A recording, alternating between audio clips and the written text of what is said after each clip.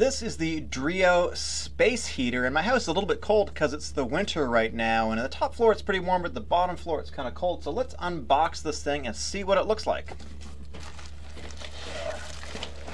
It's a hefty little thing here.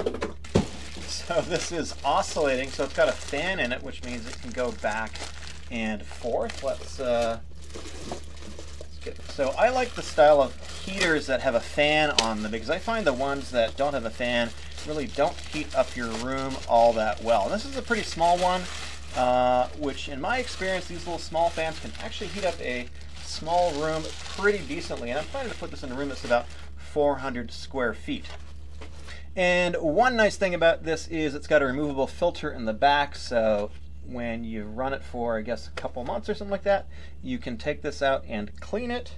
And this is the filter right here. It's got a little mesh on it, so should be able to just take this out and rinse it off when it gets a little bit dirty. So this is it. It's pretty basic. There's no remote, there's no Wi-Fi, there's no Bluetooth, there's no 5G, nothing like that. It's just a super basic heater. It's got some buttons on the top here, so let's plug it in and see how it heats. All right, so here it is. I've plugged it in. It's off right now, so it's got some buttons on the top. Let's turn it on. So it beeps, and I can see it's set to 95 degrees Fahrenheit, which is quite warm. You can hear it blowing there. So it should be able to turn the temperature down with these buttons here.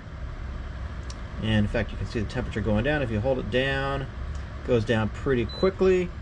There, it's set it to 75, and that's actually making quite a bit of heat. That's kind of nice. So let's turn on the oscillation now. Oh, there it goes. It goes side to side,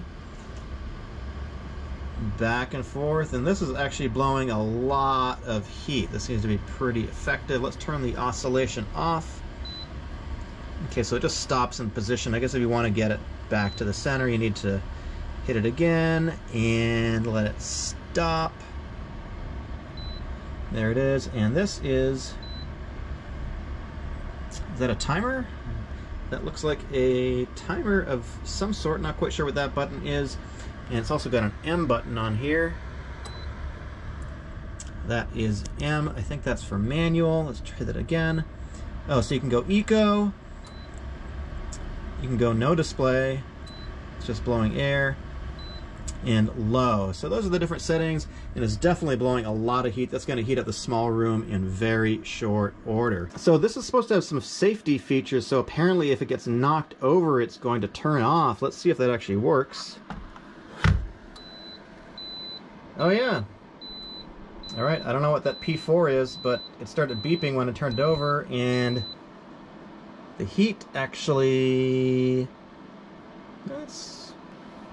Actually, the heat stopped, so that's a good safety feature. It probably is going to turn off, so that's a nice little feature as well. Yep, there, it turned off completely.